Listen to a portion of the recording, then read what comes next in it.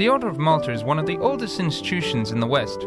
It was founded when Fray Gerardo Tum and some merchants from Amalfi opened a hospital in Jerusalem to care for Christian pilgrims around the year 1048. Originally they were dedicated to helping the pilgrims of Jerusalem, and over time began to meet the health needs of the entire city. It's a mission that still persists today. Trabaja como institución dedicada a... It's an institution dedicated to giving testimony of the faith and doing its best to meet the needs of the sick and the most needy. The Order of Malta has 13,500 men and women, 80,000 volunteers, and 20,000 employees distributed across all continents. Todos tienen una... Everyone has a vocation they need to share and develop, a religious vocation, because this is a Catholic Christian order.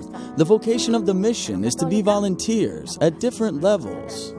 The Order of Malta is a sovereign entity equivalent to a state. It can issue license plates to vehicles and have their own postal system. It's organized by territories, and its supreme authority is the Grand Master, who has the rank of head of state and is the religious superior of the order. The Order of Malta maintains diplomatic relations with 107 countries, but does not defend the interests of a single region, so it's able to work in many areas. We do this through 2,000 humanitarian projects in 120 countries or 5 continents. We do not defend a national state. We only defend our patients who are in all parts of the world. The order has a nobility and chivalry tradition, which is passed on from father to son.